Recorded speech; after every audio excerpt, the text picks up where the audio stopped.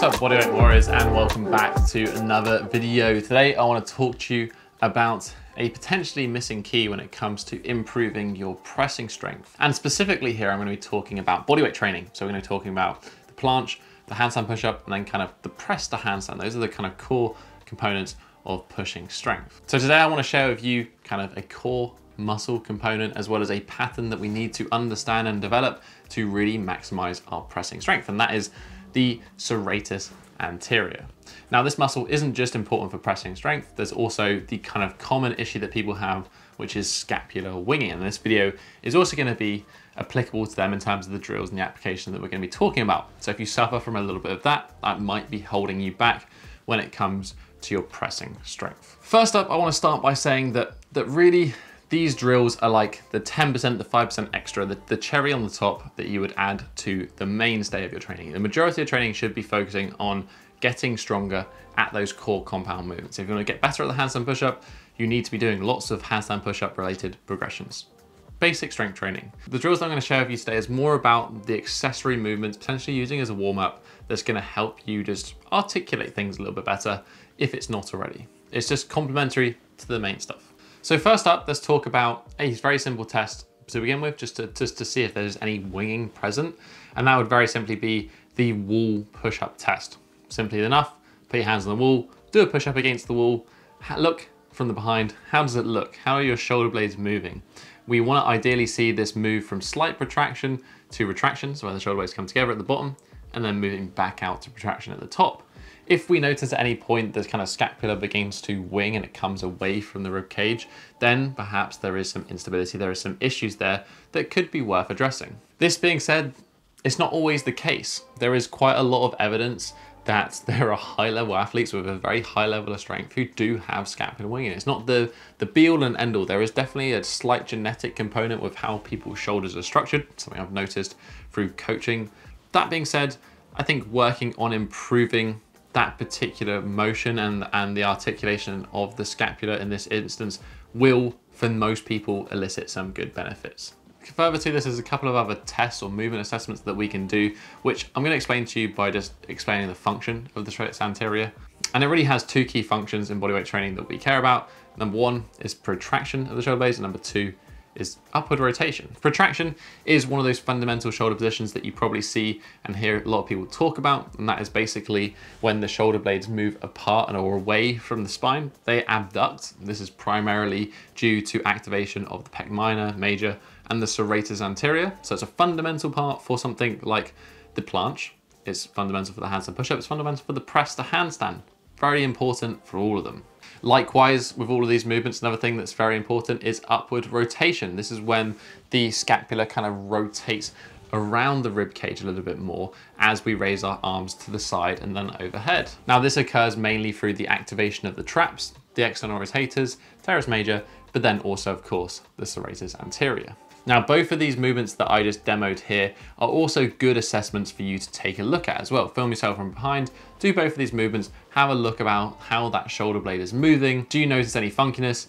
If you notice any funkiness, maybe these drills might be helpful for you. But again, it doesn't need to be picture perfect. There is a lot of individuality that comes with human beings. Right, so enough of the details. Let's talk about drills, the things that actually matter, the things that are gonna do with, and we're gonna kick things off with number one, and that is the Serratus Rock. There's a couple of ways in which we can perform this drill, but I wanna start with kind of the intention behind it. Really here, we're gonna be focusing on protraction of the shoulder blades, and we're gonna be focusing on locking that position in whilst having a small movement of the arm at the shoulder. Now, the serratus is actually most active in that 90-degree position and above.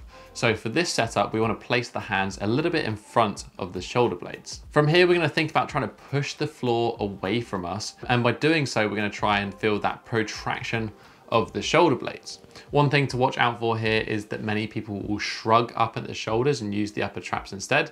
We want to actually try and maintain slightly depressed shoulder position, so trying to pull the shoulders down away from the ears whilst we maintain this position. Again, this is another important element for the planche. Once we've found that position, we want to also externally rotate at the hand. So we want to feel like the elbow pits are going to be facing inwards or slightly forwards. From here, we're just gonna imagine that we have a point of a hinge, and that point is gonna be the top of the arm, and that is gonna be the only moving factor in this movement. From here, we're just gonna rock forwards and rock backwards under nice and control, going through whatever range of motion kind of feels good and feels right.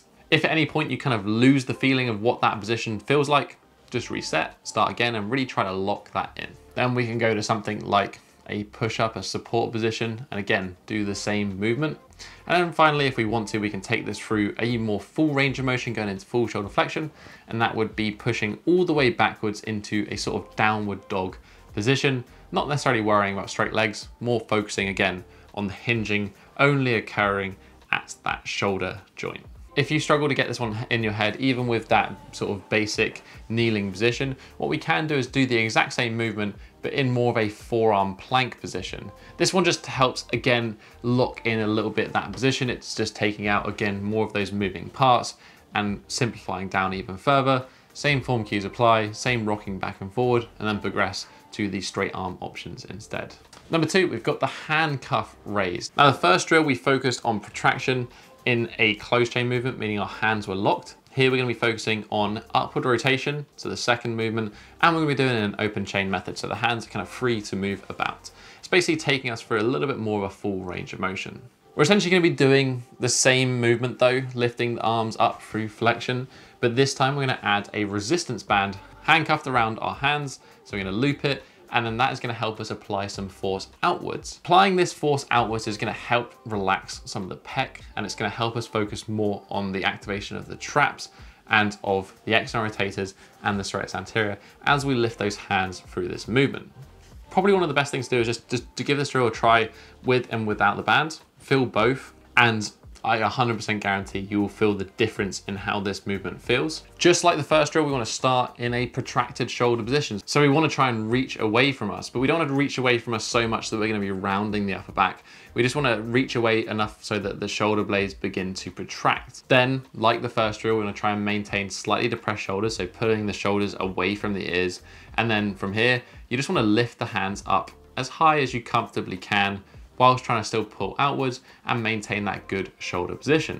Always kind of reaching away from the body. Finally, we have the pullover. Now the pullover is somewhat controversial because it's not really a drill that's focused on the serratus anterior, but there is a reason that I like this one. There's certainly some EMG studies for barbell and dumbbell variations that show that the serratus is still pretty active, still one of the top sort of 4 muscles being involved in the movement, but obviously this is going to be more biased towards the pec and then the tricep brachii and a little bit more the lats. But that being said, the reason I like this is that it trains the exact same movement that we've been trying to do, that lifting of the arms through shoulder flexion, that upward rotation, that protraction, but it's going to do it through a different vector. The force is going to be applied to the hands in a different way. Instead of trying to actively push and create this movement, this time we're going to be trying to resist this movement. So it's going to be that eccentric loading of controlling the force through this range of motion. Now, obviously, there are a few different ways that you can set this one up. First of all, we can do this a bodyweight version of, and that would essentially be